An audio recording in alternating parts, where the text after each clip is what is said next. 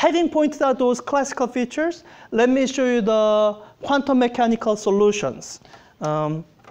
Solutions for this differential equation. Once again, we are not going to do anything to actually get these solutions, get the solutions that's in your book, but you should know at least what they look like. So they look like this. They involve something called Harmonic polynomial and some, I don't know. I think a lowest energy state looks like a Gaussian, but I think there's some sinusoidal thing in there. So quantum mechanical harmonic oscillator, so potential, write it in this form. All right, so this is the Schrödinger equation.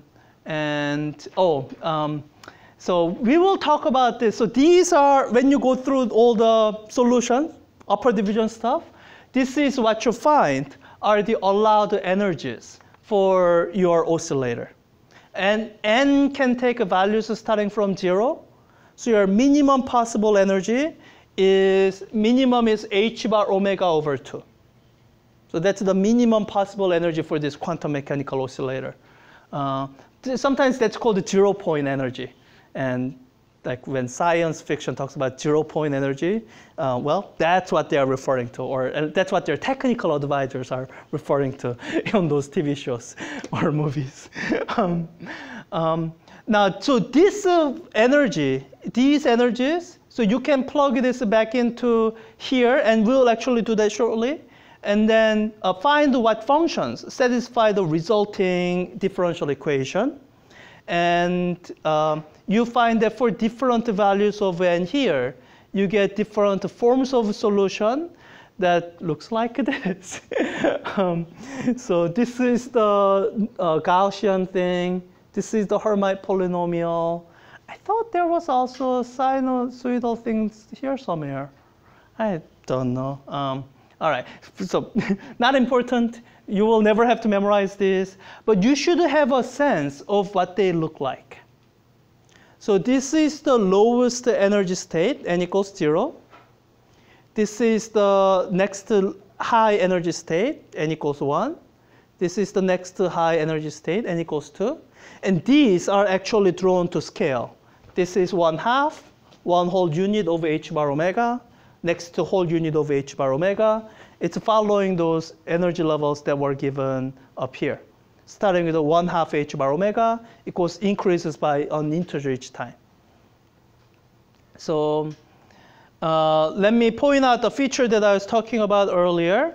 So this would be the point beyond here would be the classically forbidden region. This is how much energy h bar omega, how much total energy the particle has. So classically, it could be a particle bouncing back and forth, but it'll never go beyond here.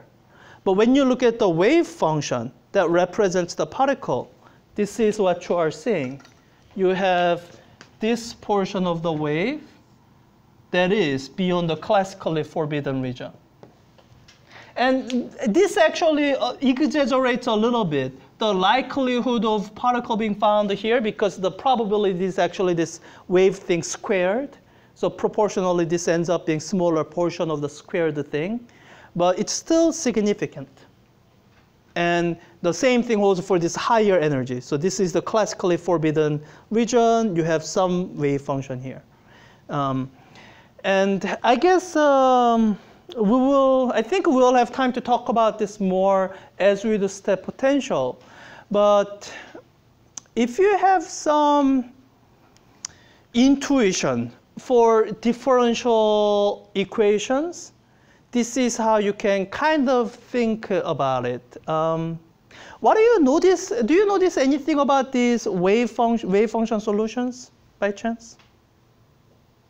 What do you see in this classically allowed region as you go to higher and higher energy? There's more node. More node. You see it oscillating, right?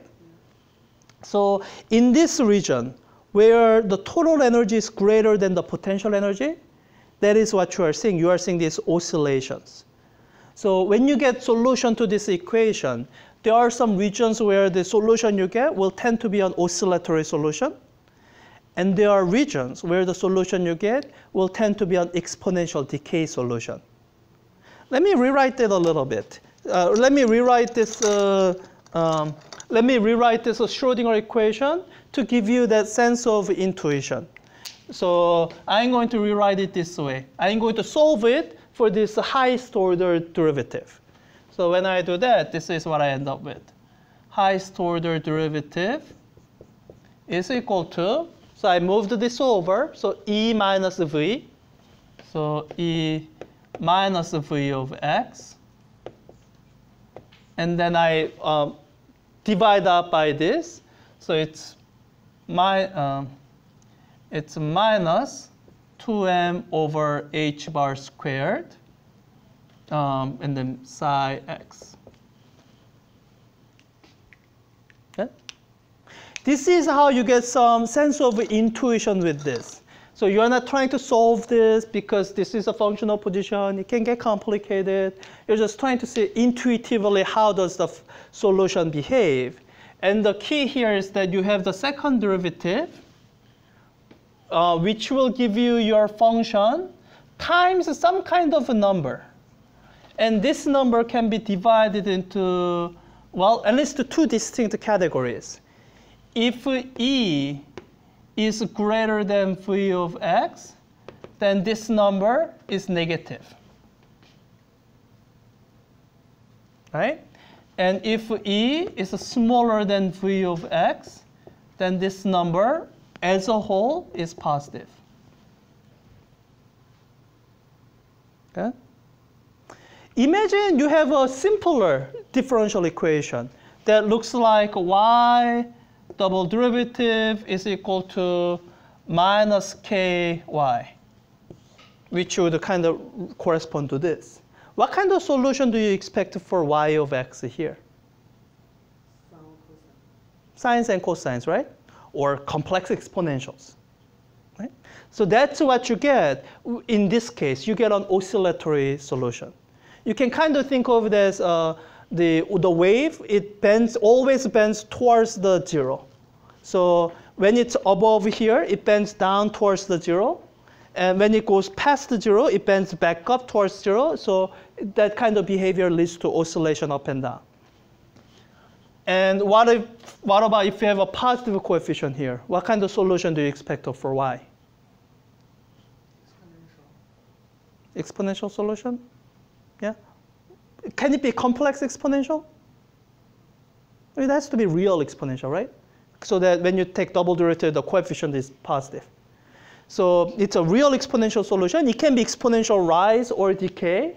When you match boundary conditions, you essentially eliminate whatever leads to your wave function going up, blowing up to infinity. So, and that's what you are seeing here.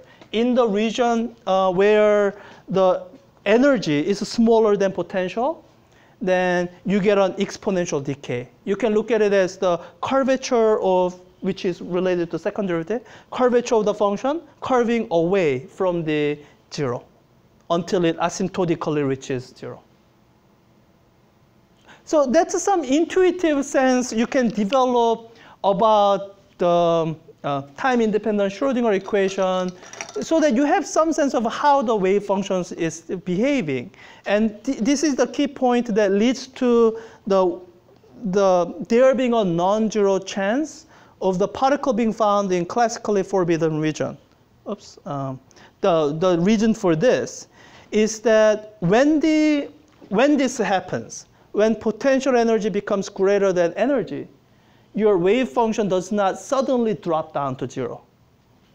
So it switches from being oscillatory function to an exponential decay. But depending on the decay constant, it takes some distance to decay. And in the distance of decay is where you are having a non-zero probability of finding a particle where its potential energy is greater than its total energy. Good? That makes sense? Kinda? All right, I guess that's all I have time to talk about for harmonic oscillator. The rest I'll try to put in some homework questions where you're doing some simple calculation, but once again to emphasize, you will never have to memorize any of this.